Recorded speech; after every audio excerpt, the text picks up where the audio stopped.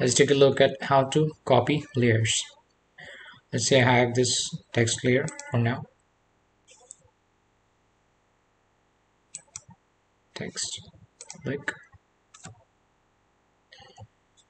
check. Text is way too big. You can go to text option. Break it down, bring it down, down. Okay. Let's have the text. If I want to copy this, I can just click and drag to this plus option and it will give me a copy. Now I have two text layers with me now. One more option you have is can use Control J. I'll delete the layer for now. Control J will give me a copy as well.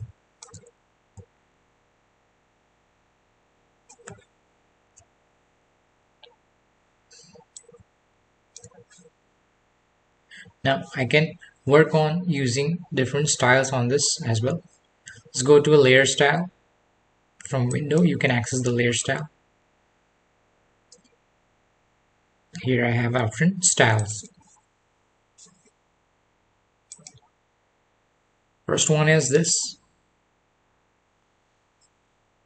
Gives a shadow, natural, and a few more. Gives me a little pattern inside the text.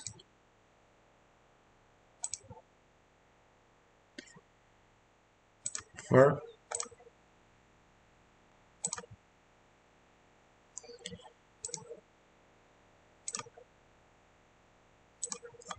fabric, you can use any of these and you can create your own as well. If you see in this layer, you have this FX icon and you have this effects applied on this. There are like 5 effects going on right now. You can switch off the effects by clicking on this eye icon. I can switch off the visibility of the effects. You can see how each effect is adding on and making the whole thing. If I want to delete the effect, then I can click on this effects and drag it down and delete. I can access the layer styles by clicking on this blank area. Make sure you don't click here.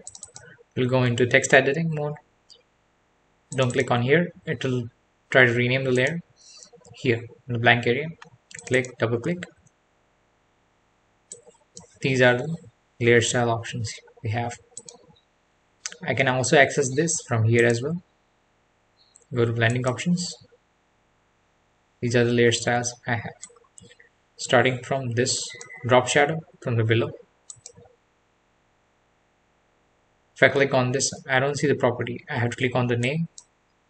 Now it is highlighted and I see the properties here as well. Opacity will bring down the intensity of the shadow. Size is the amount of blur in the shadow. Spread will make it thicker or thinner. Distance is, it will give me a little space between the shadow and the object. You can use the shadow on an image or shape as well. I can go to the shadow directly and move it around.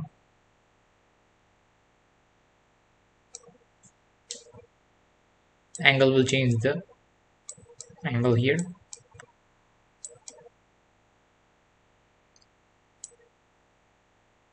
Full opacity will give me a dark color. If I move it down, it will give me a little lighter color. Contour and style of the shadow.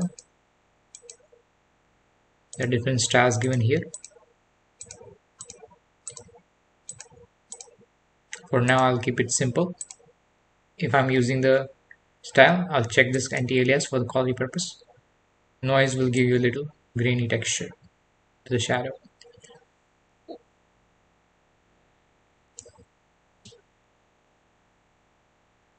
Check off this option and go to the outer glow option. Click here. Let's choose the color red.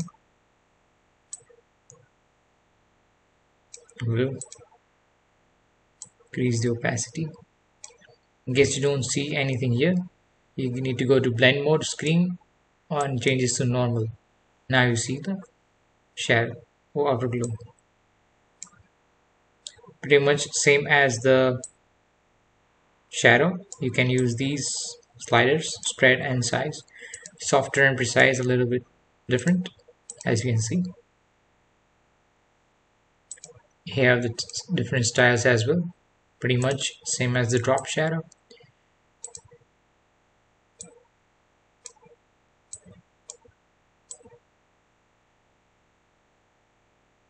Range will increase or decrease this.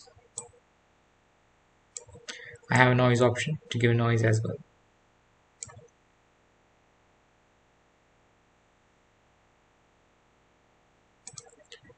Go for pattern overlay. I have few preset patterns in my library. You can use these presets.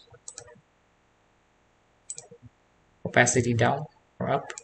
Scale it down would make the pattern smaller or bigger.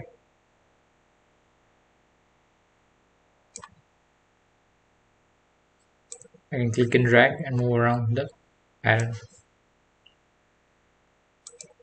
Gradient overlay will give me a 2 shades of it. I can go to this gradient, choose something else here.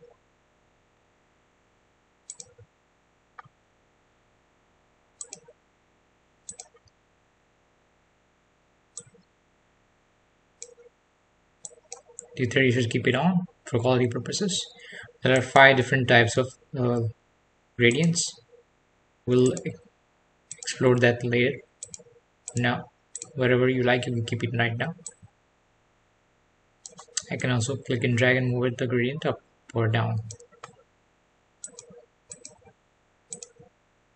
Color overlay.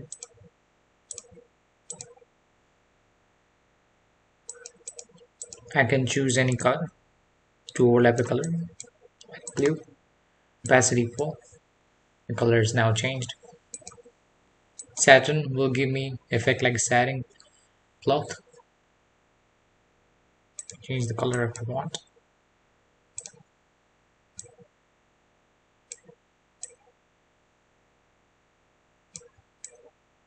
Like so, you'll get the desired effect. Next I have inner glow. It will give me a little glow on the inside of the text. Let's take a darker color, red. Can zoom in. So you can see the color here. Opacity, size. Choke will give me a little stronger effect. Size will give me a blur on the edges. If I want this in the center, it will come to the center as well. Technique soft or precise will give me hard or soft one. And rest is same. You can change the style of the inner glow. Next is inner shadow. Just like a drop shadow, this shadow will appear on the inside. It will give me a look like it has been cut out.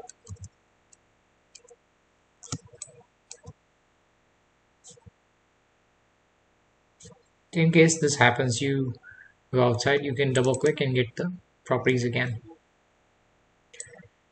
Tweak the opacity, distance, choke, and size. Pretty much as same as before. You can click and drag around the effect if you like. Stroke is just an outline. Can give me. Right now it is on the inside. Our position is outside. It will go outside. If I want to change the color, I can change the color.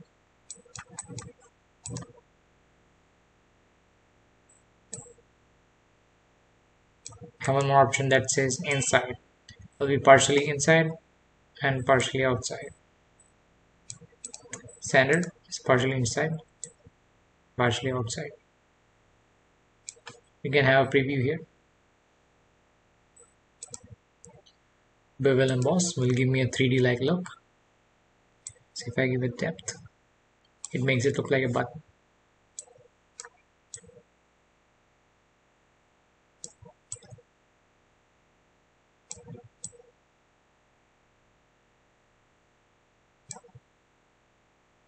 There are 3 different types of chisel. Chisel soft will give me soft edges, and depth up or down I can choose as per my desired result. I can increase or decrease the size.